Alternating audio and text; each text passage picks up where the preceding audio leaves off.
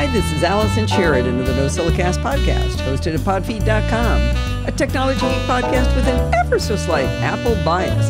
Today is Sunday, March 31st, 2024, and this is show number 986. Well, before we dig in, I want to let everyone know there will not be a live show next Sunday, April 7th.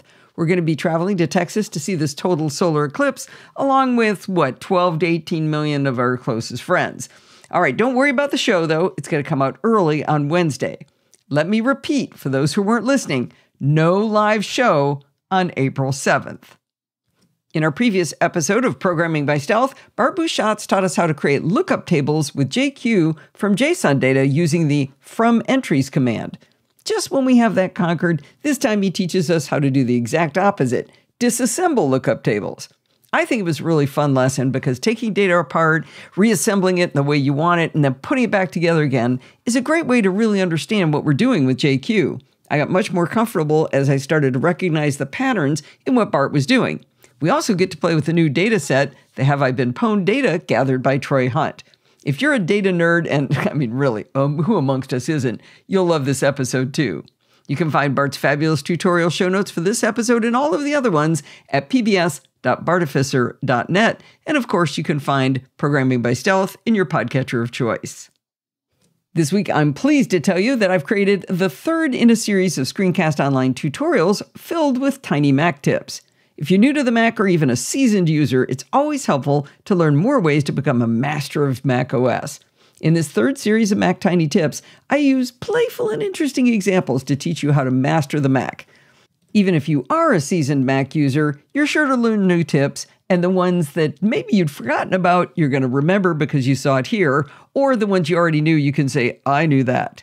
In this tutorial, I teach how to add keyboard shortcuts to menu items that don't already have them, how to do super advanced spotlight searches, how to paste and match style, how to browse versions of a file and bring back that elusive Save As option, how to control which apps open specified file types, how to change and copy icons for files and apps, how to collapse and expand all in list view, and some easy keyboard shortcuts for Finder views.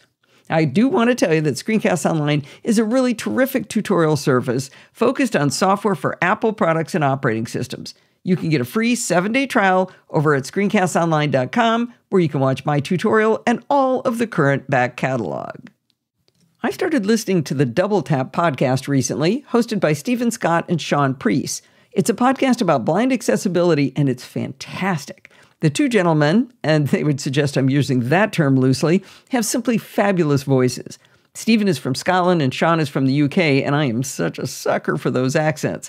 I also really like the show because there's a warmth in the way they approach the world, along with lots of good-natured ribbing and self-deprecation. On a recent episode, I heard them mention CSUN's Assistive Tech Conference, and so I wrote to them before the conference, introducing myself, telling them how I talk about accessibility on a mainstream show, and asking them if there were maybe any interviews they'd like me to get for their show. Stephen and I got on a call together to discuss how we could have some fun collaborating, and a friendship was born. The next day, Stephen and Sean had me on their show.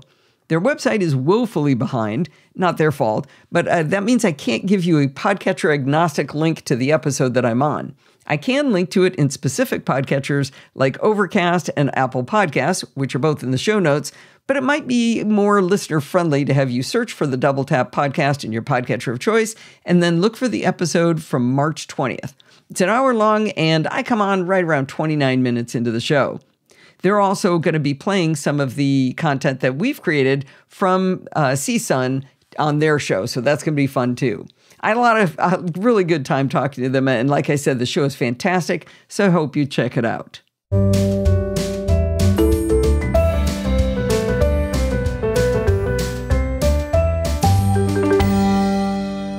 You know when you're flipping through photos on your iPhone or iPad, and you come to a video and it starts to play, but it's muted?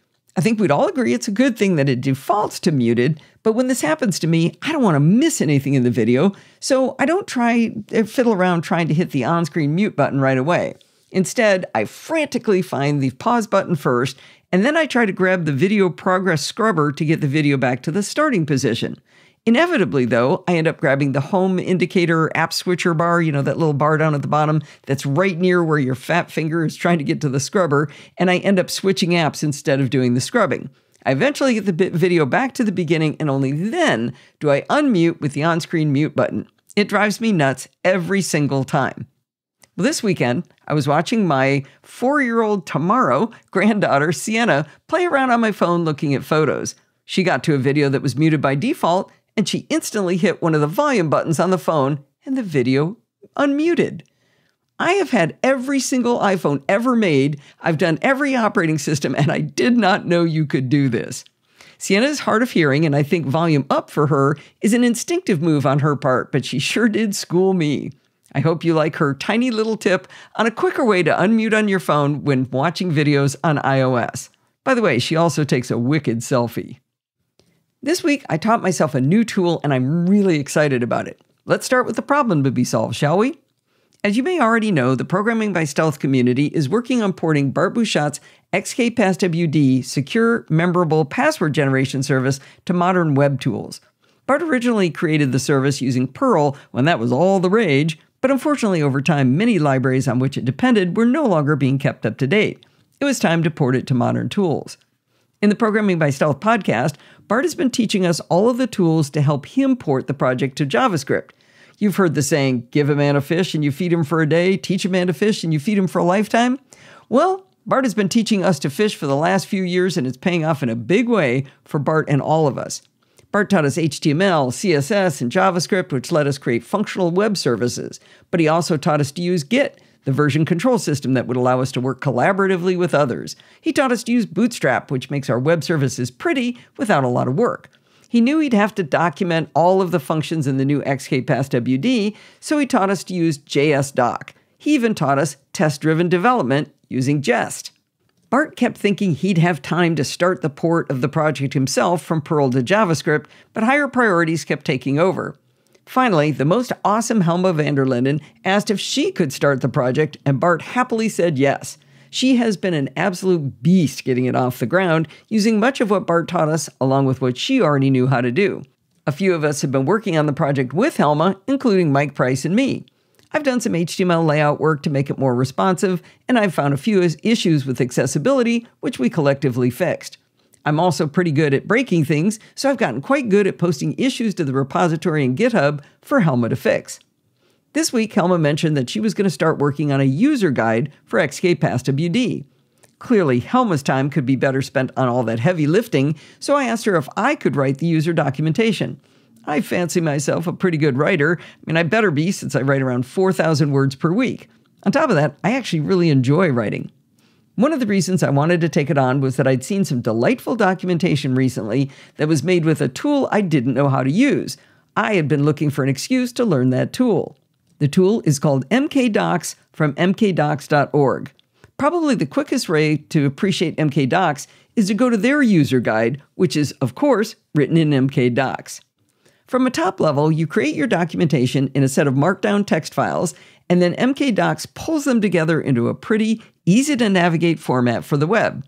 This means anyone can write the docs themselves, but it takes someone a bit higher up the nerdy scale to pull it together with MKDocs. This type of tool is called a static site generator. The very first step to using MKDocs to make documentation is to use the pip package manager for Python from the command line. If I've learned anything about being a nerd, it's to just try stuff I don't understand.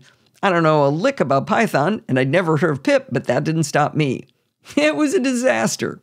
Apple quit installing Python by default a few years ago, and I knew that, so I installed it from scratch. Unbeknownst to me, Xcode had also installed Python, but a lower version. I'm not positive about this, but I'm pretty sure there was a third version of Python lurking around in my system somewhere else as well. The other fun thing is that Python wasn't called Python on my Mac. It was called Python 3, and pip wasn't there either, because it was called pip 3. With all of these conflicting versions, things were getting pretty messy. At one point, I sent a desperate plea for help to our Slack community at podfeet.com/Slack over in the PBS channel. And while both Alistair Jenks and Steve Matan tried to help me, I seemed to make more of a mess of it. I thought maybe I'll just go see if the Homebrew package manager could install MKDocs, and it worked like a champ. so I stopped playing around with Python. So now that we successfully escaped that scary snake, let's talk about how delightful and simple it is to write documentation with MKDocs. Every page of documentation is a simple text file written in the Markdown language, like I said before. The MKDocs software does all of the rendering and assembling of these individual Markdown files into these pretty web pages that are going to be easy to navigate.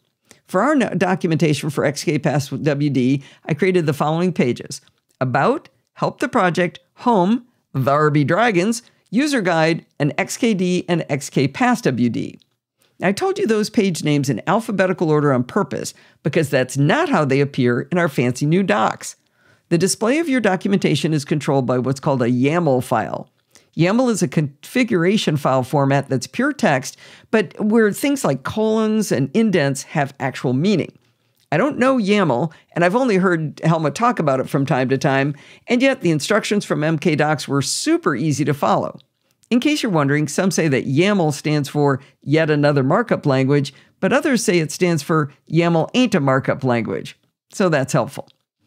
To create the ordering and viewability of the Markdown files in MKDocs in the YAML config file, you just type nav:. On a new line, you indent 2 spaces, not a tab, not 4 spaces, 2 spaces, and then you start entering the names of the pages in the order you want them to appear in the navigation. Each line, after the 2 spaces, starts with a dash, and then a space, and then the pretty name you want people to see, followed by a colon, and then the name of the text file. This sounds very clumsy to describe, but easy to read and easy to type. For the XKPassWD user guide, my nav section has simple lines like dash, about, colon, about.md. Before we dig into MKDocs any further, we better talk about themes. MKDocs comes with 2 built-in themes, MKDocs and Read the Docs. You tell MKDocs which theme you want to use in that same YAML file we've been talking about that defines the navigation. Again, the syntax is super simple. If you're not going to add anything extra to the theme, you can simply type theme::MKDocs. The MKDocs theme has a pretty blue bar across the top where the navigation elements live. Almost immediately, I realized that having 7 pages in the navigation bar was going to be completely untenable. On small screens, it would collapse to a hamburger menu, but it still wasn't very user-friendly. The Read the Docs theme is much better for documentation with a lot of separate pages. Instead of navigation across the top, this theme uses a left sidebar. I really like how this element works in MKDocs. The name of each text file is listed on the left side in the order you entered in the nav portion of the YAML file. More importantly, if you use headings in your text files, each page in the sidebar can be expanded to show the internal headings. Clicking on a heading jumps you immediately down to that section of the file. It's like an automatically generated navigable table of contents with close to 0 work on your part. While I love the navigation and usability of the Read the Docs themes, the colors don't really blow my dress up. The sidebar is super dark and menacing looking.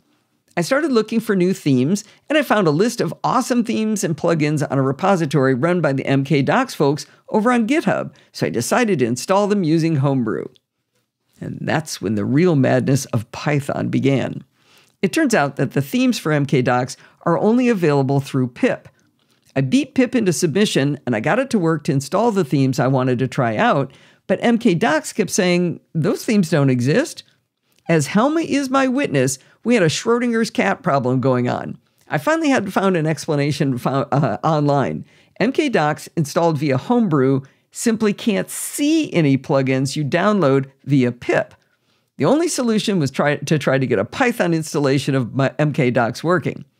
After literally 2.5 hours of Helma and me fighting with multiple versions of Python and pip and problems with path and inconsistencies of error messages, we threw in the towel. But I came up with a good rationalization for giving up. Everything about XKPassWD is open source, and we welcome contributions from the community. That's really what we're all about. If I want people to help with the documentation, it would be just plain mean to make them have to go through the agony of dealing with Python and pip to install a custom theme. Now, if you think I'm just complaining because I'm new to the installation of Python, even though I did have Helma helping me, I can prove it's not just me. There's even an XKCD cartoon documenting the nightmare I experienced. So Helma and I decided that I'm just going to stick with the built-in Read the Docs theme. We can still affect styling using CSS, cascading style sheets. To tailor the docs, I merely had to create a directory in the project called docs_dir, and then create a file inside that directory called style.css. I then needed to add a configuration to our little friend, the YAML file, to tell it to go look for that CSS styling. So far, I've only messed around a little bit with styling code snippets using CSS. I plan to get back to it to make it more pleasing and match the color palette of XKPassWD itself. So far, I've resisted the urge, though, to play with that styling, and rather I dedicated my time to actually writing the user documentation. Now, working on a tool that creates pretty web pages isn't very fun unless you can get immediate feedback on how your changes affect the site. With MKDocs, you issue a very simple terminal command, MKDocs /serve. This starts a little local web server, and then you can find your rendered documentation at localhost:8000. Now, don't worry about remembering that port number, because the serve command reminds you of it every time you run it. The best part about this little server is that MKDocs is constantly watching for saves to files for the site. As soon as you save one of the Markdown files, the YAML config file, or the extra CSS file, if you have one, you'll see the site update. And I really like that instant gratification. Now, I made my next heading. I'm rather proud of this little joke. It says, "Let's get this party started." All right, if you're a nerd, you'll know why that's funny. At this point, I had the docs working pretty well on one of my Macs. But I live a 2-Mac lifestyle these days, and I wanted to work on the documentation on both of them. I also wanted other people to be able to suggest additions and edits to what I'd written. The obvious solution was to put my documentation under version control with Git. I would create a local Git repository, and since the Programming by Stealth crowd is settled on GitHub, I'd need a repo up there too. It was easy enough to use the command line to initialize my MKDocs directory as a Git repo using the terminal command git init. Then I pointed my Git client gitkraken to that directory, pushed it up to my GitHub account. It's available right now at github.com/podfeet. You'll find it called user docs XKPassWD, and of course there's a link in the show notes. Now, I've gotten pretty comfortable with Git over the last few years, since Bart and I use it for all of the show notes for Programming by Stealth, as well as his security bit segment on the NosillaCast. And I use it for my own development projects like Timeshifter Clock and Time Adder. Working with Git is not as easy as saving things locally, but it's not all that hard. I just have to remember to pull from GitHub before I start working and push my changes back up when I'm done. So I'm always sure I'm working on the latest version no matter what Mac I'm on. I kept poking around in the MKDocs documentation, and I found another super cool, awesome thing about MKDocs. With a single, simple command on the terminal, you can create a GitHub page in your repo for documentation. Now, if you're not familiar with GitHub Pages, it's a way of hosting the static website on GitHub servers to be publicly viewable. It's a free way to make our documentation viewable to users. Okay, you ready? Here's the entire process. In the terminal, you type mkdocs gh-deploy. That's it. That's all you do. MKDocs will do some churning and then ask you for your username and password to GitHub. This will not work. GitHub disabled this method of login ages ago, I presume since it doesn't support multi-factor authentication. Once it gets to the login prompt, you simply use Control-C to back out of the command, but it's already created the page for you. Back in your Git client, you'll now see the gh-deploy command has created a new branch called gh-pages. If you check out that branch and push it up to GitHub, in a wee bit, you'll be able to see the rendered web page for your documentation. Now, if you haven't seen GitHub Pages before, you'll need to go find the URL to tell people about it. Log into GitHub, navigate to the repo for your documentation, and then use the dropdown on the Code tab to change the branch from main to this newly created gh-pages branch. In the same menu bar where you see code, issues, etc., over at the far right, there's a settings tab. In the left sidebar, now you should see near the top, your site is live at, and a URL that starts with your username.github.io, followed by the name of the repo. So for our XKPassWD documentation, it shows that the page, you can view this amazing documentation now yourself. It's currently available at podfeet.github.io/user-docs-XKPassWD. And of course, there's a link in the show notes. Now, don't memorize that location for XKPassWD, but you can use it for now, because we'll probably be moving this into the Bartificer org eventually to make it part of the XKPassWD family. I started it in my own repo so I could demonstrate it to Bart and Helma without borking anything up in Bart's organization. I presume the URL will change when we move it, but you can view it at my repo for now. Now, you get a couple of other cool things for free when you create documentation with MKDocs. It automatically adds search capability for the site. It works reasonably well, but I've seen it not return any search results at all, and later find the exact same things from the same search later. But hey, it comes for free. Another feature of MKDocs is a next and previous button at the bottom of each page and at the bottom of the left navigation sidebar. It might not be that useful for this kind of documentation, but it can be super handy if you've got sequential documentation, like a tutorial. If you're a fan of keystrokes, you can set them up in the YAML file. It's part of the theme section, and the tutorial on MKDocs gives you the format and some examples. It suggests keystrokes for help, next, previous, and search. I don't quite understand the format, but I copied it and pasted it from the MKDocs documentation, and it worked. However, as I was writing this up, I went to test the keystrokes, and they did not work. I was very confused, and it took a lot of searching on the interwebs before I figured out why. Some themes don't support shortcuts, and the Read the Docs one is one of those themes. I thought I was losing what little was left of my mind because I swore it used to work, but I had been using the other default theme, MKDocs, when I first tested it. All right, the bottom line is that I'm thrilled with MKDocs and how easy it was to make beautiful documentation with it. It's a smidge nerdy, but the instructions are super clear and easy to follow at mkdocs.org. Well, except for that Python pip nonsense. But I gotta tell you, I can't really call a bottom line just yet. That evil temptress Helma just sent me links to several more static site generators to try out. Some of them look even prettier, so now I'm going to go down the rabbit hole of trying them all. The good news is that they're all JavaScript, not Python, so maybe I can have more fun with themes. You might think that changing horses right now after all this work, having to do it all over again would be a big problem. But remember, the real work is writing the documentation itself.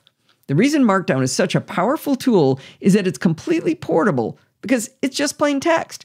This means that after I figure out these other static site generators, I can simply plop my Markdown documents into them and see how they look. Who knows, maybe I'll come back to my first love, MKDocs, but I want to test these other options before settling down. I'm really excited about this, as you can tell, so stay tuned for more fun about how to create pretty documentation.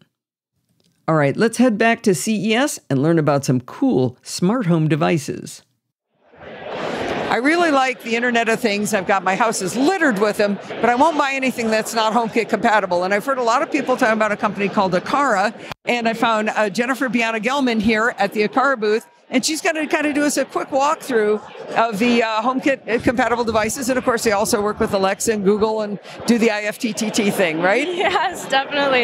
Yeah, Aqara, we create smart home solutions. We have a diverse range of products. We have smart locks, we have video doorbells, we have LED strips, we have thread-based, line, we have camera hubs, we have pet feeders, and we have different sensors like FP2 radar sensors, water leak sensors, door and window sensors, everything your smart home needs. And Aqara is different because of the automations. You could create a plethora of automations, and because of our diverse range of products, you can really just, with Aqara, have it all. For example, our Camera Hub G3 and our G4 video doorbell, they use AI facial recognition. So if your daughter walks into the room and the G3 recognizes that, the LED strip will turn her whole room pink. Or with our FP2 presence sensor, if you walk into a room and the presence is detected, the lights turn on. When you leave, the lights turn off, which saves you so much energy and money on your energy bills. And I gotta tell you, my favorite automations are the ones I'm not telling it what to do. People love to say, Alexa, turn on the lights. It's like, no, I want the lights to know when I want them to come on. I don't want to have to tell them when to come on. And I don't have that kind of time. Yeah, and that's why the FP2 presence sensor is so revolutionary. And we actually have 3 new features for the FP2 presence sensor.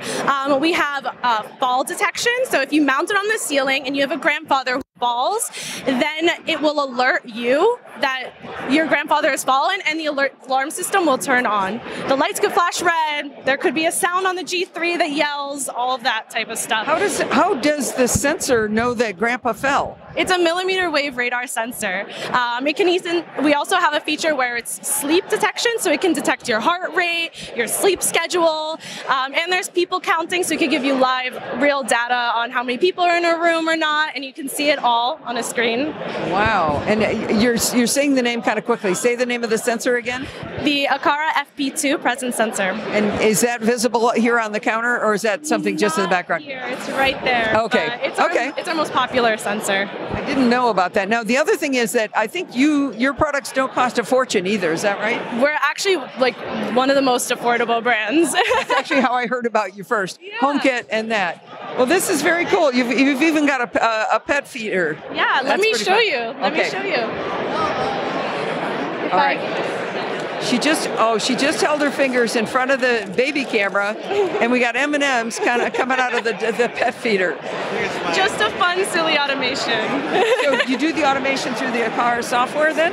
Yeah, yes, you do that through the Aqara home app. Okay. And obviously it works with HomeKit and Alexa and all the other platforms as well. I like the idea of doing the automation in your app though, because to be honest, I'm a big fan of Apple HomeKit, but man, it's weird to work with the automation there. So having it in Aqara sounds really good. So how would people find these products? We are available on Amazon, and we're available globally through distributors, but we are very easily accessible on Amazon. All right, and the name of the company is Aqara. It's spelled Aqara.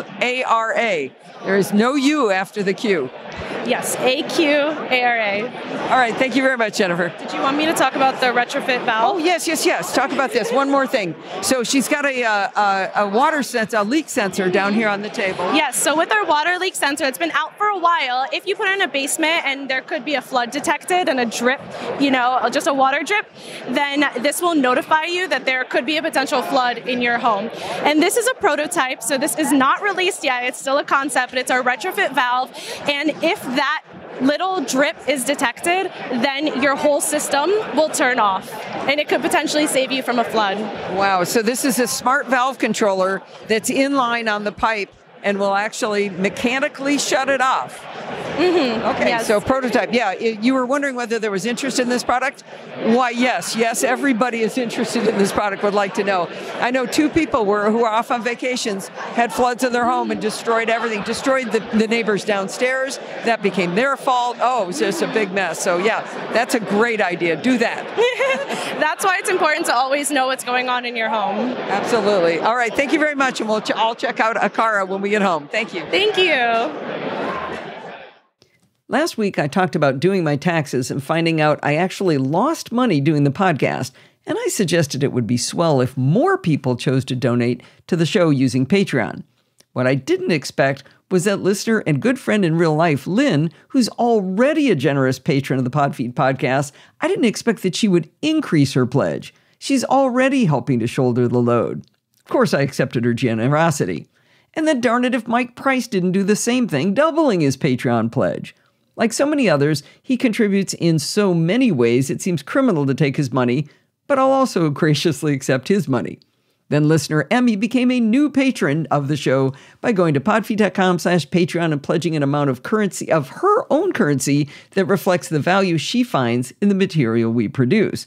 She was also very, very generous. Now, she was playing right. See, she wasn't contributing before, and she started contributing. That was what I was trying to get happen. But then both longtime donors, Janet Chesney and George from Tulsa, sent in PayPal donations to help out even more. I thank Lynn, Mike, Emmy, Janet, and George for their support. I hope those of you who have not yet started supporting the show will consider helping shoulder the load, like I said, to make the shows we produce here a success. You're about to hear security bits, and in this installment, you'll hear Bart and me discuss at length a backdoor that was found in an open source library called XZ, or as he said, XZ. After we recorded, I was fooling around on TikTok, as I often do, and I found a wonderful video by a guy who goes by the name Nate, where he explains that nerds saved the internet this weekend, and it's all about the XZ backdoor. I put a link in the show notes before the security bits section so you can watch it. It's absolutely glorious. The guy does a great job of explaining it, but talks about how nerds save the internet. I loved it.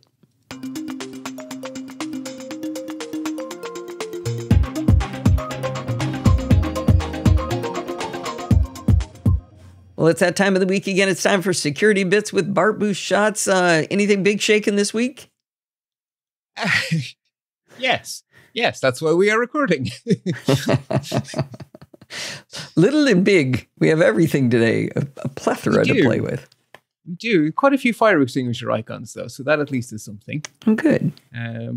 I did want to mention a few little quick updates of things we've talked about before. So we mentioned last time, in a bit more detail about this concept of a watering hole attack, where you go after you go after people where you know they're going to come, and that at the moment developers are really being hounded. There's lots of things going after developers at the moment. And to prove the point, the PyPy Python repository have suspended new account signups. It's like, we cannot deal with this torrent of bad packages being installed. We're just going to press pause until we get to the bottom of this. So if you're a developer and you're getting libraries from third-party repositories, like I said last time, start at the homepage of the library you want and follow them. And then you're not going to get a typo squat, right? You're not going to get a nearly the same name of the library. So you want a jQuery, but you got jQuery with a letter missing or something. So just start at the jQuery website and follow it. Don't start on Node or PyPy or whatever. So, that sounds tiresome. I mean, I can't just say brew install blah? Unless you're dead sure blah is really blah. If you do a brew search and then there's 5 or 6 packages that look vaguely like the right name, now you're in the danger zone. Okay. I tend to be doing big things that are fairly obvious, so I should probably be okay. But I like that you're bringing up Python right after I will have just spoken. This is a timey-wimey, wibbly-wobbly thing, but I will have already just talked about using the pip package manager for Python. But this is the PyPy package manager, but it could also be having the same problems, right? Well, right, they're all being targeted. It's just, this is the story that made the headlines this week. So I thought, well, I should mention it in the feedbacks and follow-up. So yeah, this is still a thing. Okay. Continuing the topic of this is still a thing, the baddies are still getting one over on Google. They are still winning the cat and mouse game on getting malicious ads to sneak into Google. And I am sure the Google people are working very hard to get those mice, but they are not winning at the moment. So since we last spoke, there have been malicious ads sending Trojanized versions of Clean My Mac, the Arc browser, Notion, and Putty. So, oh, wow. Again, start at the project's homepage rather than going straight to a download link from Google, I think is again, your best bet. Or certainly not on one that's under the advertisements bit. Google does mark which is an ad and which is not, right? So don't click in the ads. And surprising absolutely no one on planet Earth, the European Commission is not 100% sure that Apple, Google, or Meta have completely complied with the Digital Services or the Digital Markets Act. There is an official investigation. Hands up if you're surprised. Oh, look, no hand. I would like to throw in just some commentary here is on the Accidental Tech podcast, they very often, especially Marco Arment and Casey Liss, like scream into the microphones about how frustrating Apple is to work with, where you can work developing a product, an app for years and submit it to the App Store. And then they go, no, guess again. You did something wrong and we're not going to tell you exactly what it is. And they are laughing their fannies off at what's happening to Apple with the DMA, where the DMA is going, okay, guess how to comply. So Apple throws something out there that's in their best interest and they go, nope, guess again. Instead of just tell me what you need me to do or work with me together to put this together. Well, that's exactly what every developer wants and Apple does not do with you. So they're just sitting back eating popcorn watching this whole thing. Whether they agree or not with the DMA is irrelevant. It's comical to see the schadenfreude that's going on. Yes, indeed. Turnaround is fair play. Yeah, I've heard a few developers taking some perverse pleasure, shall we say? Yeah. Yes. Anyway, so that will go on. So we have a deep dive. It was just one I promoted to a deep dive, and it's because it got such shouty headlines that I thought maybe we should put the fire extinguisher on this one. You may have heard of something called Go Fetch, which is an unpatchable flaw in the hardware of all Apple's M series chips. Yeah, everybody's been talking about it. Well, there is a kernel of truth, because there is always a kernel of truth. But it's very technical and very dense. And so if you read the original journal paper without a degree in computer science, you could very easily come away with an inappropriate understanding of what's going on. And then you take that and you feed it through a headline editor who then reads your translation of what the journal paper said and puts on a headline they think will get clicks. And the game of Chinese, or game of telephone, or whatever we call it, very quickly gets you to, oh my God, the world is ending. It's doom. It's not nothing, but it's not what people think it is. Okay, tell us what it is. If you want the nerdy details, Steve Gibson did a real Propeller Beanie episode on the latest security now, but I'll give you the quick version.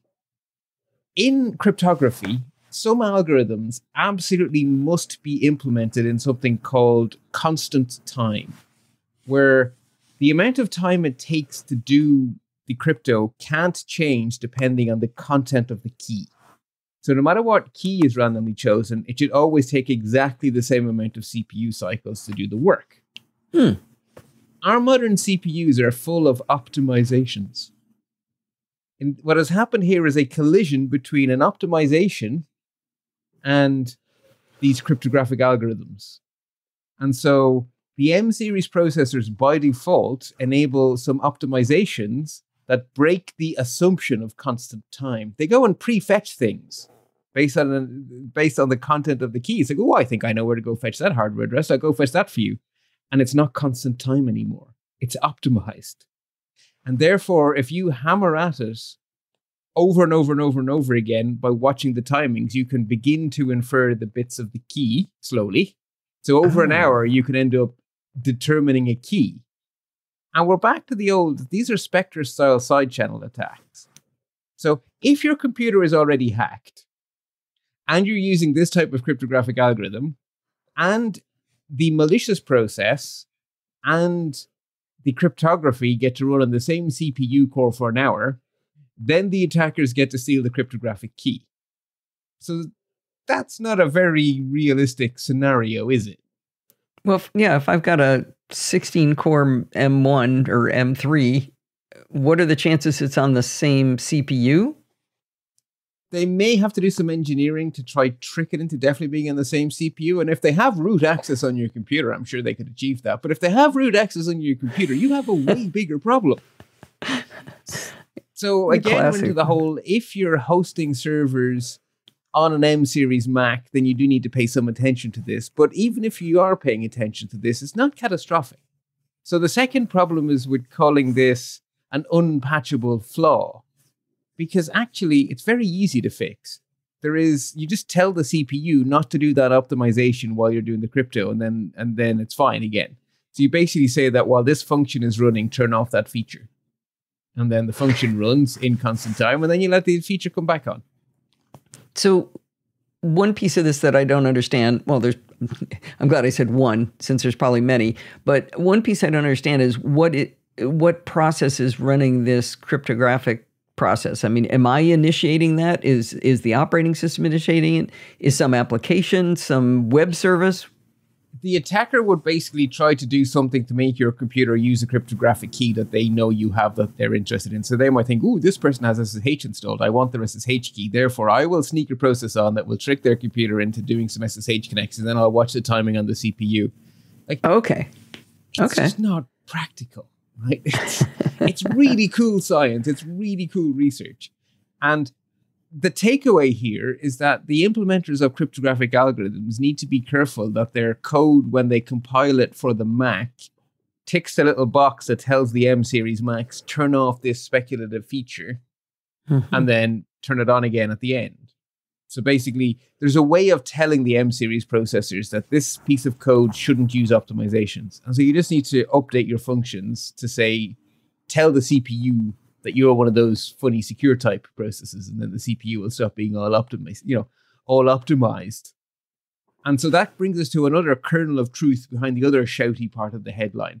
The only fix is a massive reduction in performance of the CPU, which is true in the tiniest of ways, in that the function processing the cryptography will need to not use those optimizations. Everything else you're doing can. So it's not a binary like that we disable this feature for the entire CPU forever. And now Photoshop is slow. Right, exactly. So I can understand, having read the abstract of the journal paper, I understand why this was poorly reported, because the abstract of the journal paper was very computer science. Yeah. And I understand the clickbait for saying Apple is doomed. So even when a responsible journalist, say at Ars Technica, writes a correct piece, when that goes to the Ars Technica headline editor, who is not the person who wrote the article, that's something we often forget, that the person who writes the headline is not the person who writes the article. Mm-hmm. And that makes a lot of journalists very, very, very cranky. Steve Gibson hasn't written a regular column in years. But even when he did it, he was regularly cranky with the headlines on his articles. And that's decades ago. This is I think the other problem is so much of what is considered journalism these days is regurgitation of other people's articles. So it could be, and I'm going to make up websites, but it could be that it starts with a journal article, then it's Ars Technica who does a fairly good job. Now we've got a bad title that's clickbait, and then Mac Rumors adds to that one, and then John Gruber adds to that one, and each time the telephone is getting worse and worse, and farther away from the real truth. And usually it's fine, but not when, then it's a tweet.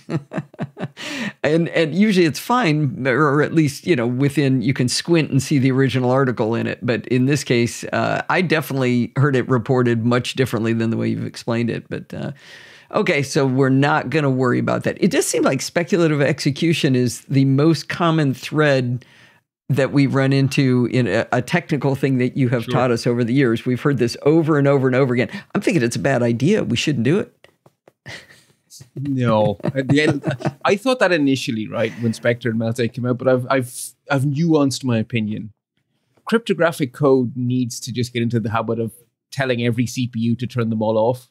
Mm-hmm. So all of the CPUs, the Intel ones and everything, you could turn these features off. And I think all cryptography should just get in the habit of saying, don't optimize me in any way.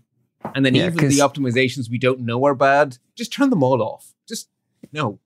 Yeah, we can wait at that millisecond. We have that kind of time. Exactly. That's good. That's really, really interesting, Bart. Thanks for telling us about that. That's why we're here. Jumping into action alerts then. Last time we spoke, Apple had patched iOS, their shiniest operating system, and they had been very vague in their patch notes for iOS, just saying it fixes some security stuff, don't you know? And the reason they were being vague is because they didn't have time to get the updates for the Mac out, because they needed to get the ones for iOS out in time for the Digital Markets Act to go into effect. So now they have retroactively updated the notes for iOS and released the updates for macOS and older standalone versions of Safari, and another update for the iPad as well. So a few more updates to follow. They're basically the same updates we got on the iOS last time, just rolled out everywhere else. What's really sad, Bart, is I was so happy when it was just iOS. I was like, finally, some patch that's only for one of my devices, or that category of device. And then all of a sudden, brrr, the rest of them come out. It's like, you're killing me. Yeah, well, as is normally the case, there was a bit of a problem in WebKit, because WebKit just does everything these days. So that's why it affects everything. Yeah, WebKit. As my mother used to say, everything goes with when the whistle blows. Now, we have another news article that we're going to add a little bit more color on than it currently has in the show notes. So if you're running a version of Linux, and there's an asterisk we'll put on this at the very end, but I'm just going to leave it at, if you're running a version of Linux that is what they call one of the more bleeding edge versions of Linux. So different Linux distributions have a different attitude towards being cutting edge. So if you're in the Red Hat world, then the latest version of Fedora will be using the very, very latest versions of every package and running into all of the problems. And then Red Hat won't bring any of that to Red Hat Enterprise Linux until a year later or so. And so if you're running the Fedora one, you're getting all the latest updates. Whereas if you're not, then you're not. And in the Debian world, there's something which I think is a wonderful name. They call it Debian Unstable. So the version of Debian that gets all the new hotness is called Debian Unstable. And the version of Debian that most servers are running is called Debian Stable, which is basically That's Debian genius. a year old. Yeah. So if you're running the stable OSs, you're fine. Because what's happened here is someone has succeeded in taking over the Git repository for a popular utility and putting a backdoor in. So it's called a supply chain attack. So it's the XZ or XZ utility library. And the malicious code looks for SSH stuff going on the computer and basically tries to create a backdoor on your computer using SSH. It was discovered by, I think it was the Microsoft security team were investigating some weird stuff they had seen through Git. And they were like, what the, who, the what? And they discovered it. And then Red Hat released a pretty shouty headline going, if you are running, Fedora 41 or Fedora Rawhide, you absolutely positively must patch immediately. And it's one of the weirdest patches because when you install the patch, your version of xelibs downgrades. So normally you patch to update, but now you're patching to downgrade, which feels really weird. Like, yay, I'm patched. I have an older version. So in Linux land, unless you're running those bleeding edge distros, you're probably not affected, but a yum update or an apt-get update will fix you on Linux land. But then, of course, as Alistair pointed out in the Slack over at podvita.com/Slack, Linux packages aren't only on Linux. Some of us bring the Linux universe into our Macs using tools like Homebrew. So if you used Homebrew to install something which has a dependency on XEutils, then you may have gotten a copy of XEutils. And that may be a new copy, so you may have to downgrade. Yeah, so Bart and I took a look at this. There's an Ars Technica article that actually highlights the fact that you may have XZ utils and just because of using Homebrew. And so I looked on my two Macs. I've just recently been messing around with Homebrew. And on one of them, it did have XZ. And I've never intentionally installed that, but you know, you install stuff, you get all kinds of library dependencies. That's just the way this kind of thing works. And so I had the newest version, which was 5.6.1 on one of my Macs, but on the other Mac, I ran brew upgrade, just upgrade brew, everything that's in it. And now I have the downgraded one, 5.4.6. So I'm going to fix the one on my second Mac today. But Bart looked in his and he didn't have it. So he didn't have XE. So it's not necessarily that you get XE, but just because you're running Homebrew, but you may have it installed. And you know what? Yeah. It's not the worst thing in the world to patch, just run brew upgrade and you're going to get a bunch of new stuff that's patched. So go. Yes. And you and I both ran into this subtlety. If you read the brew docs, you're going to be no better off here. There is a difference between brew update and brew upgrade. Brew update effectively updates brew's opinion of the universe, and brew upgrade applies this new opinion to your computer. So if you just run brew update, it knows how it should fix everything, but it won't actually fix things. Whereas if you run a brew upgrade, it will actually upgrade all of your packages to the latest. So brew upgrade must do a brew update and then a brew upgrade. Okay. Correct. It's one of the superset of the other. It was interesting seeing it get downgraded, so I know that it worked. But thanks to Alistair for highlighting that. I don't want a backdoor utility on my Mac. No idea if I could be exploited, but I'm not going to do that. So brew upgrade done. The attack surface may be small or difficult to get to, but let's not have it there. Let's just not have that. Well, yeah, and it's super easy to fix. It's, what is that, like 12 digits I got to type? Exactly. Somewhat similar, I have a fire extinguisher on this one too. There's a lot of shouting about a big bug in a very, very common package called Linux utils. That might be in a few places. And I sort of chuckled because the bug is in a command line command I haven't played with since I was a college student. It's called wall, which stands for write all. It's a way of sending a message to every terminal. So if you're ever logged into a Linux computer and someone else does a shutdown -H now, everyone gets a message saying this computer is shutting down. That's written to everyone's terminal using the wall command, write all. And we used to have great fun writing messages to everyone's terminal going, hee hee, you're a poopy pants, wall, you know. We were big children. But that's the point of being at university. Anyway, seeing wall made me chuckle. It's like, oh, I remember that when I was a kid. There's a bug in how wall handles escape characters. So you can write to people's terminal and then make it send special characters. So people have been experimenting with how do we abuse this? One way to abuse it is to write a fake sudo prompt to someone's screen. So it looks like sudo is asking them for the password, but actually it's just a normal bash prompt. And so they type in the sudo password. And then if you're running Debian, or if you're running Ubuntu, if you type a terminal command that makes no sense, it tries to give you a hint about what you might have meant. Did you mean blah, blah, blah? Which means there's a log file that shows it trying to figure out what you asked it to look up.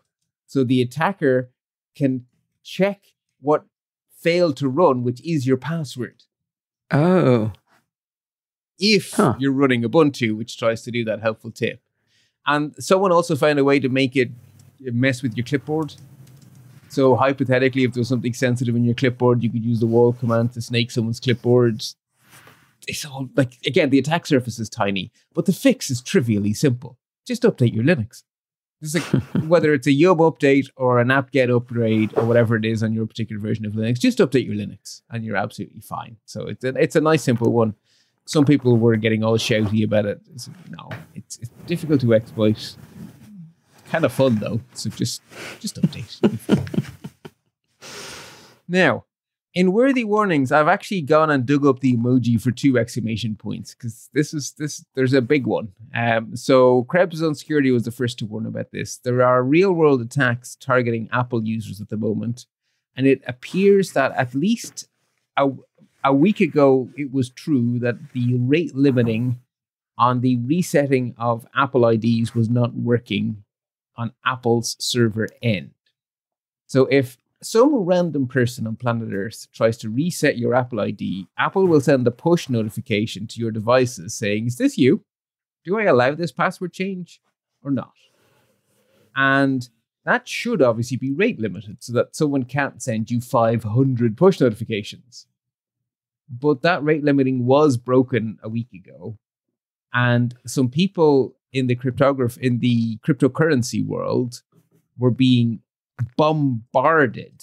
And if you rubber finger even one of those 500 messages and accidentally click allow instead of deny, say maybe on a small Apple Watch screen, then you have just lost control of your Apple ID. And there's no way to dismiss these. They're modal dialogues, so you must click through them all. So you have an exhaustion attack where someone might just get fed up and think, oh, fine, whatever, allow. Or you might accidentally click one allow at a 500 denies.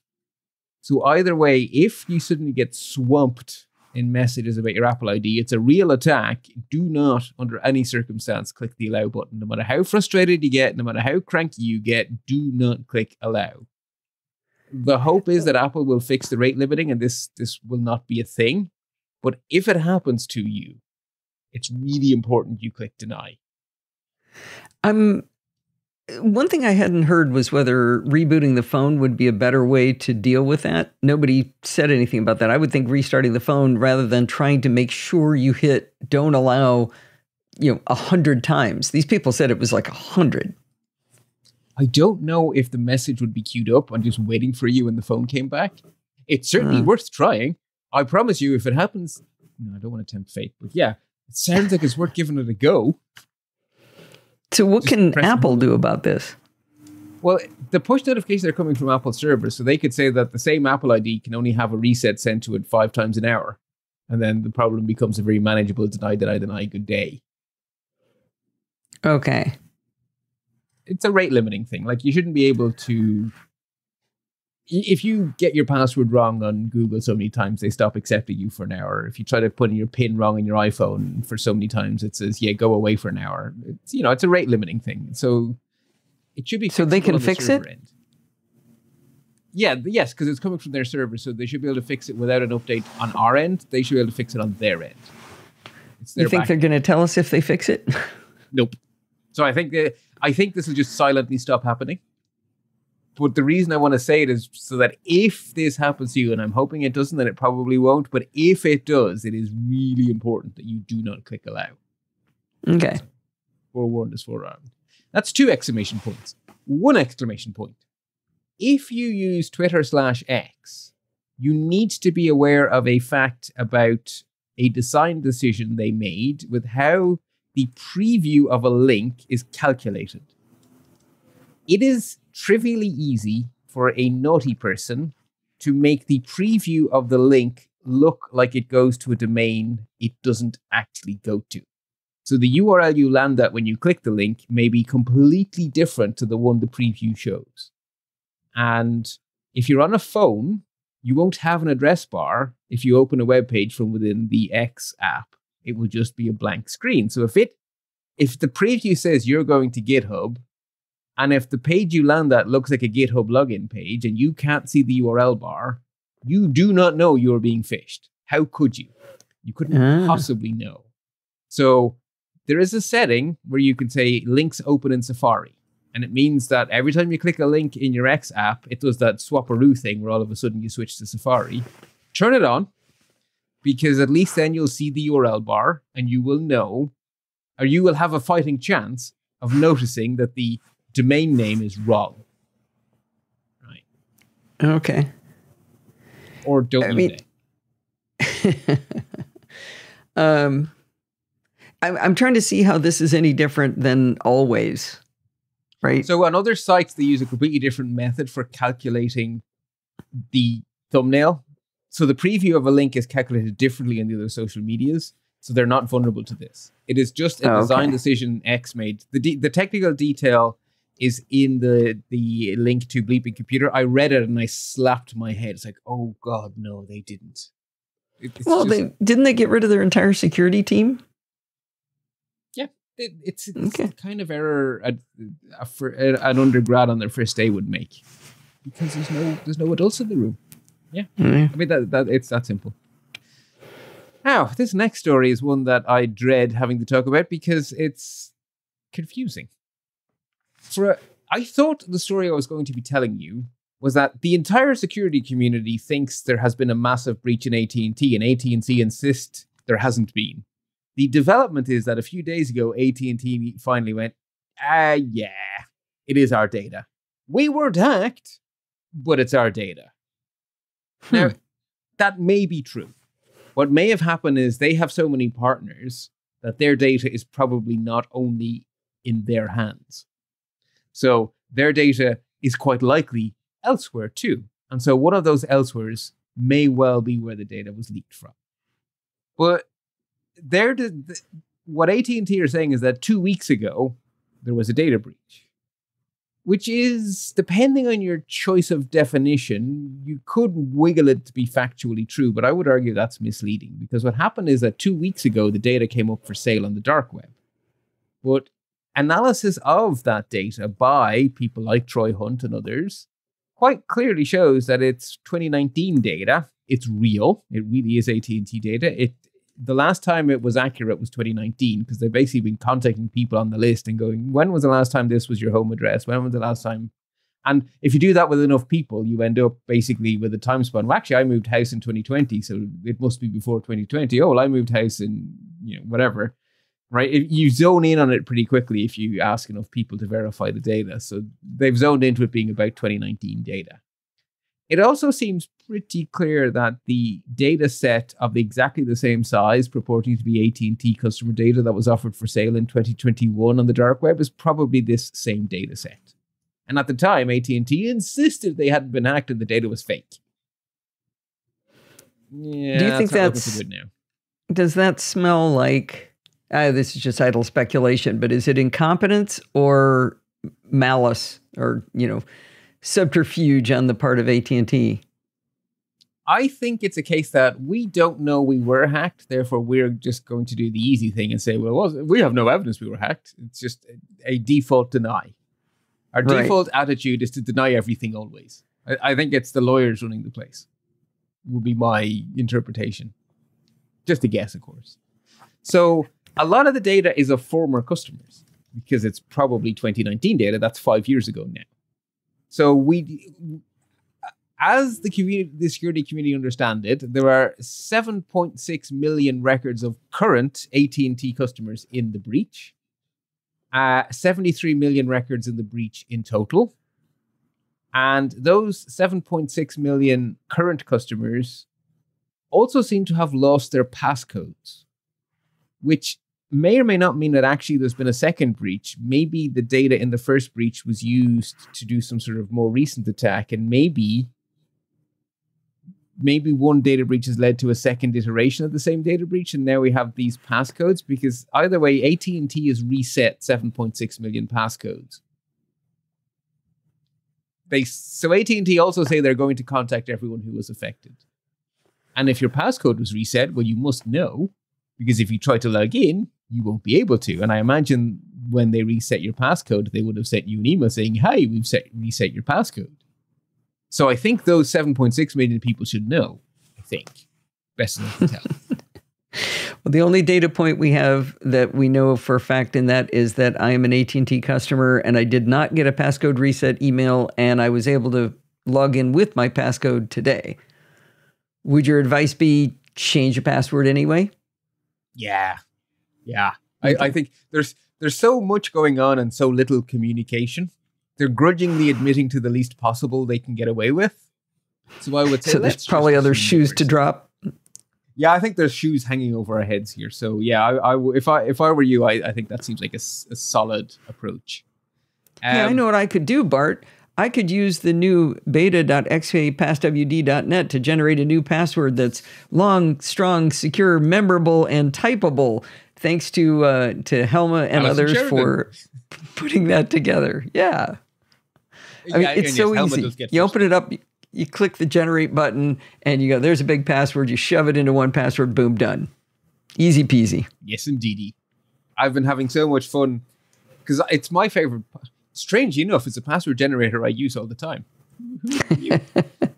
But I'm having the experience that the community have completely run with this, that I go to the website that hypothetically is my website and I go, ooh, cool, that feature's implemented now.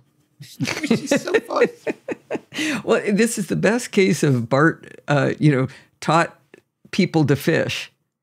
And then he's just sitting back eating the fish. He's just like, I don't have to cook anymore. The thing, one of the things I enjoy is because of contributions by Dorothy McLurker, basically saying, I want it to work this way, and me saying, no, I want it to work that way, between Mike Price and I think it was mostly Mike Price, generated a way that I can copy the way I want to, and she can copy the way she wants to. It's just beautiful. It's a wonderful thing. Dorothy's wrong, my way's right, but we're both allowed to have it, have what we want. And it's not clumsy at all. I think you're both right, because there are times I want a bunch of passwords and there are times I want one. And so when I want a bunch of them, I want it Dorothy's way. And when I just want one, I want it your way, but why choose? Yep. It works great. It's a beautiful thing. Yes. So anyway, the story that would have been the story had we not had an actual admission from AT&T is Troy Hunt's description of the work he did to verify the data is correct. So that is now in the show notes as related use. It's always fun. I think it's interesting to see how Troy Hunt does his work. Like, how does stuff that gets into Have I Been Pwned get validated? How do we know it's not just a bunch of hooey? So I always think it's fun to read his description of the work that gets put into, figuring out if it's true before stuff gets added into Have I Been Pwned. We'll peek under the covers. Yeah. Well, we're in the section called Worthy Warnings. So cybercrime's a thing. There's money being made, and there is a new product for sale.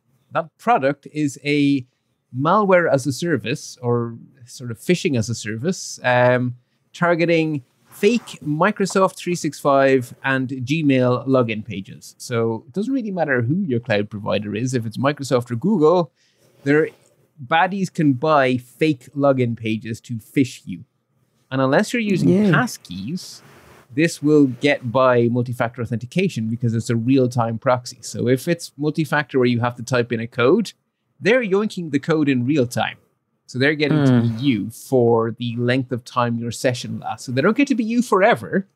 They get to be you for the length of time you can stay logged in. They're stealing a session, not your account. But I don't want anyone with a session for any amount of time. So when you're on a Google login page, look at the URL. When you're on a Microsoft login page, look at the URL. If that URL is not login.microsoft.com or google.com/login, I think is a Google one. If you're not on the Microsoft or the Google domain, stop. Run away. That's not the real login page. And again, if we combine this story with the Twitter story, you see why the Twitter story terrifies me so much. Oh, yeah. Yeah. Another thing I regret to have to tell you, because I wanted to be able to triage this story out of existence, but I don't think I can. I think it's fair to say that many of our NosillaCast listeners may occasionally visit a hotel. And you may be laboring under the false assumption that the lock on your hotel room door has a meaning, that it provides some form of security. I think you should remove that assumption from your brain. In 2022, a major flaw was discovered and responsibly disclosed to the vendors of one of the most common types of smart card locks used in hotels around the world. And now, in March 2024, about to be April 2024, the patch rate is 30%-ish. About a third of hotels have bothered to upgrade their hardware. So 2/3 of affected hotels are still running the trivial to clone smart cards. It's basically, when you read about how easy it is for someone to clone a card, it's terrifying. So don't leave any valuables in your hotel room. Just assume your hotel room door is broken. Jeez. You know, that's really disappointing, since it's like 30% of the time that my smart card doesn't work to open my door at a hotel and I have to go back and have them clone it, make a new one. Maybe I should just download this hacking tool, Uniflock thing and do it myself. Yeah, you might have an easier time hacking your own room than getting a key card to actually work. Yeah, that is ironic, isn't it? And in addition to the possibility that people who listen to this show go to hotels, the chances that you bring tech gear with you that's worth a lot of money is fairly high. That's a really good point. Yeah, we don't just go to places, we go to places with cool stuff. So yeah, keep it in your backpack. And then finally, I keep on telling people that when your home router is unpatchable, there's only one place it should be. It's called the recycle bin. As in, off to electronic waste recycling with it, because it is not safe. To prove my point, a new piece of malware called The Moon, which is an interesting name, succeeded in infecting 6,000 ASUS routers in 72 hours to spin up a new botnet, which they were using to power a proxy as a service on sale to malicious types. Which gives me an excuse to talk about one of the other ways in which the cybercrime industry makes money. So, as well as being able to buy phishing as a service to get into Google accounts, you can also buy a malicious proxy service where what you're buying is the ability to send your malicious traffic through random people's home internet connection. So it's really hard to block a denial of service attack when it's coming from random people's AT&T connection, or random people's Verizon connection, or random people's Vodafone connection if you're in the UK or whatever. And this relies on having hacked software and hardware in random people's houses. And then you buy access to this hacked software or hardware, and you route your malicious traffic through the hacked traffic. So that's what these 6,000 routers were doing. They were being the front end to a crimeware system for routing your malicious traffic through people's houses. Yeah. Similarly, there was a free VPN app on Google Play that was turning your Android phone into one of these proxy services, because, hey, free VPN, what could possibly go wrong? Let me list the ways. Don't ever get a free VPN. It costs money to route traffic. Traffic is expensive. Bandwidth is expensive. A free VPN, there's a catch. It could be a different catch. It could be your privacy. It could be your security. A free VPN, there is a catch. Just don't. Jeez. Right. moving on to notable news. Right, and you say this every time, so I'm just going to say it anyway. This is not a bad news story. It is very tempting for people to spin the Pwn2Own competition as a bad news story. Oh my God, all of these big things were hacked. That's not the correct interpretation at all. A bunch of ethical security researchers were paid millions of dollars $1 million and a little bit dollars and a Tesla Model 3 to responsibly disclose vulnerabilities to vendors who now have 90 days to fix their stuff. This is a really good way to incentivize the goodies to outcompete the baddies. All of these vulnerabilities would have been found eventually. The question is, would they have been found by cybercriminals or by the good guys or the goodies? Sorry, I don't want to gender that because I assume only guys can fix these things. So the goodies. So this is fantastic. And this is a great success. So the winner managed to earn, in this case it is himself, Manfred, pretty sure that's a boy's name, $202,500 for hacking Safari, Chrome, and Edge. And since that happened, Firefox was patched. Firefox got hacked by someone else, and Chrome have already been patched. The 90 days we're like 5 days in or something, but those two are already patched, so this stuff works. The Tesla was hacked on day one, but again, that's a good news story because that's been responsibly disclosed. So now Tesla have 90 days to fix it before it gets released to the public. Also fixed were on the way to being fixed, shall we say, Windows 11, Ubuntu, VMware, VirtualBox, and Firefox. So, yay. I noticed you didn't say Safari was patched, though. Not yet, but, the 90 days are young. Well, sure. So that's that. That's a good news story masquerading as a bad news story, and then we just have a bad news story. So I remember us talking about something called Onavo quite a few years ago. So I was like, what's the news here? Why is this being talked about again? We already knew that Facebook had this fake VPN product they were paying teenagers to use so that they could spy on what the teenagers were doing, and they were using that to figure out who to buy. Basically, of all the different possible apps we could buy to not have to compete on our merit, who should we buy? And that's how they ended up buying, was it WhatsApp, I think, is the outcome of all of this. Right. And I thought we knew everything. But there's a court case ongoing because there's a bit of an antitrust issue, this.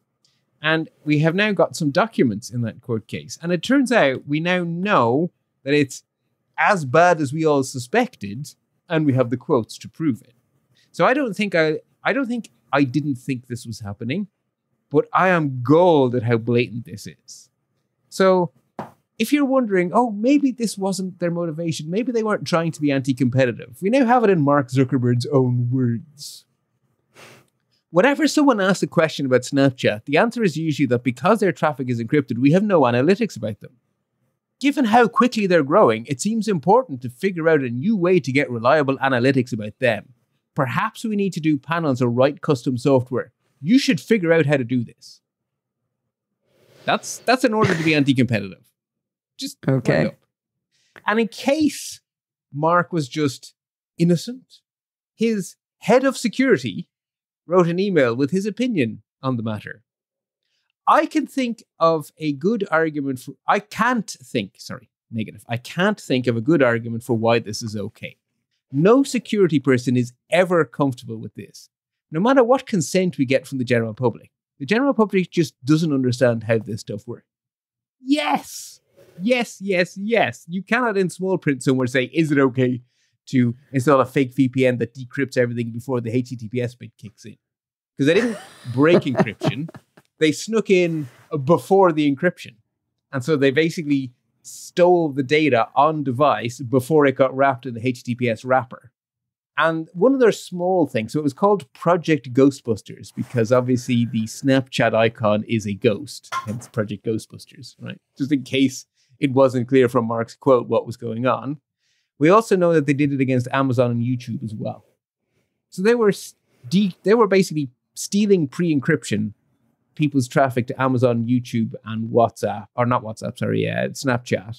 to spy, to figure out how popular these services were and how to be anti-competitive and stop them from becoming as popular as they would otherwise. It's just ick all the way down. Like I say, I already knew Onavo was slimeware of the worst order, but it was revealing to see the way Facebook used Onavo was even slimier. Yeah. So I thought I already knew how slimy this was, but no, it's worse than I thought. I remember I sent you the article and you said, didn't we already know this from a few years ago? Not in writing. Yeah. The more I read, the more I was like, yes. Good old Facebook. Anyway, I am very sad to report that Mozilla's latest attempt to get a little bit more solidity under their financing has backfired spectacularly. So they've had a VPN product for a while, and that was kind of an interesting idea that, well, we market ourselves as a safe-to-use browser, so how can we give a value add? Why don't we do more security tools? And so they started doing a VPN, and I'm happy to say that I'm not about to tell you something awful about the Firefox VPN. But that same logic led Mozilla to release a new product where they offered a service where you could pay Mozilla to have your details removed from those sort of grayware websites where you can buy intelligence on people. But they all have to offer an opt-out page because otherwise they're illegal. Then they go from being gray to black. And it turns out that the partner they chose was someone of very dubious Eastern European origin who was proven by Brian Krebs to be playing both sides of the field. The same person runs services that steal people's privacy and sell the information and sell the right to pay him to remove the information from the other websites he runs. And they're the partners Mozilla chose. And I'm sorry to say that even the tiniest bit of due diligence should have revealed that. I don't know if it was naivete or desperation, but it shouldn't have happened, and Mozilla do not look good out of this. And that makes me stupendously sad because I want a non-Chromium web rendering engine to be successful. And there's 2 web rendering engines left standing. There's Chromium used for almost everything and Firefox. And I really want Firefox to do well. And this made me very sad. Yeah. I mean, we don't know that they did anything bad with that, or we do know they did something bad with that. Well, they paid someone who makes their living by breaching people's privacy. So they helped to... Is it Black Eye? It's Black Eye. It's not... Okay. It's just...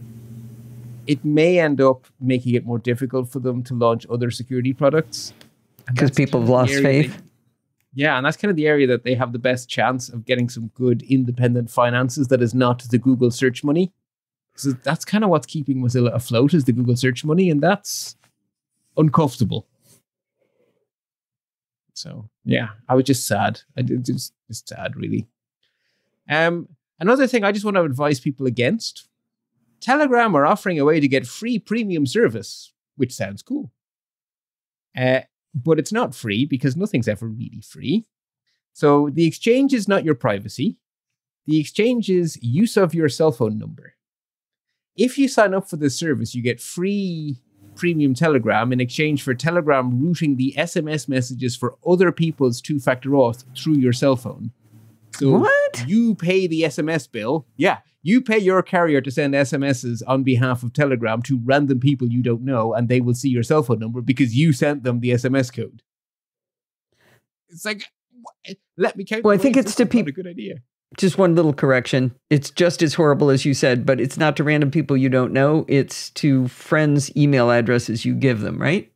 Or no? No. You become no. a I missed service a line. provider. You become a service provider.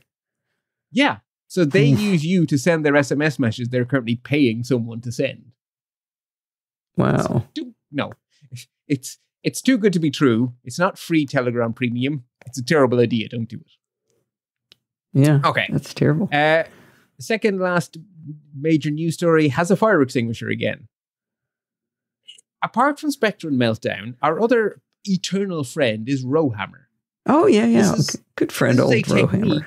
For flipping bits in memory by writing adjacent memory over and over and over and over and over and over again, and the electromagnetism basically leaks into the memory between the two rows you're hammering, and you get the changed data in a piece of memory you should have no access to.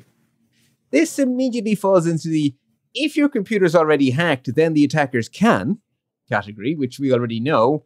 If you're a cloud provider running a service where 500 people share a computer, that's bad.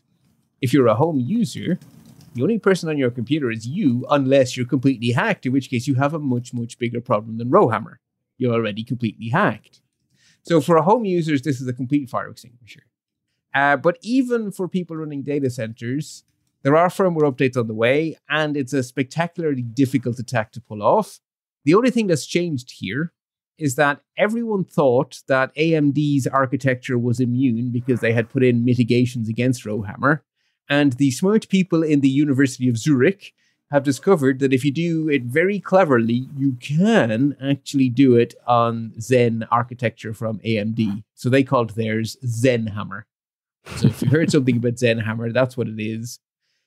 Even Bleeping Computer, who tends to err on the side of telling everyone to do everything you can possibly do to protect yourself. No, I'm making that sound negative when I shouldn't. Their audience tends to be sysadmin, so they would tend to be giving warnings to the people who run servers for other people, and even they say not to stress about this one. So okay, good. Yeah, so really don't stress about this one. And then the last story we have is one of those ones where it's like, okay, good. Because cyber war is a thing, and our world is a bit topsy-turvy. So it makes me happy that the EPA have formed a task force to protect water systems from cyber attacks. Water is important. It needs to be protected from being full of Chinese and Russian malware. So good. And that then brings us on to a nice little tip. So Cult of Mac did a nice little rundown of all Safari's privacy features with advice for how to, as they put it, crank up Safari's privacy to the max.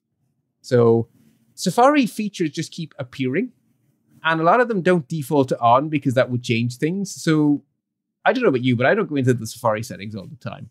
So every now and then I read one of these articles and it reminds me of, like, oh, I haven't poked around in Safari settings in years. What's in here? And so this is my little reminder to everyone to have a little poke in Safari settings and see if maybe you want to toggle a few more things to on.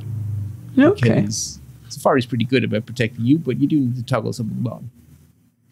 In the Excellent Explainers universe, I talk a lot about the fact that cybercrime is business. You need to think of it as an economy. And Bleeping Computer have an excellent article that explains the economy, who it is, what they're doing, how money is made. So basically, how does the money move that is powering the malware we all have to worry about? And that really helps you understand what's going on. So if you want a good understanding, I highly recommend the linked article from Bleeping Computer. It's a sponsored article, but it's one of these sponsored articles that's good. So a lot of sponsored articles on Bleeping Computer are terrible because they're just a sales pitch from start to finish. This is a really intelligent person who happens to work for a company who wrote an amazing article with one paragraph at the end that says, by the way, we write a product that helps with this. But the whole article is fantastic. And just know that in the last paragraph was a sales pitch for something of no value to a home user. Enjoy. Okay. And I have 3 palette cleansers. I didn't get one from you, Alison, unless I forgot. Which also happens. Sometimes you send me stuff on Telegram and I go, oh yeah, Alison, I'll put that in the show notes, and then I forget. I don't think I did. So if you have been wondering, how do I make an app for the Mac? Maybe I should get into that. Is now a good time to start learning that skill? Well, Apple have just released a bunch of new tutorials over, I guess, in preparation for WWDC. So if you've been thinking and humming and hawing, why not check out Apple's new tutorials? They walk you through it from soup to nuts, how to install Xcode, and take you from there. So some people may enjoy that. Yeah. With all of the talk of the Digital Markets Act and fines against Apple over Spotify and all of this European stuff, a name you've probably heard over and over and over again is Margaret Vestager. Or Vestager, I believe is the correct pronunciation. If you're wondering what the human being sounds like behind all of those headlines, Kara Swisher did a fantastic interview with Margrethe Vestager, who's coming near the end of her term.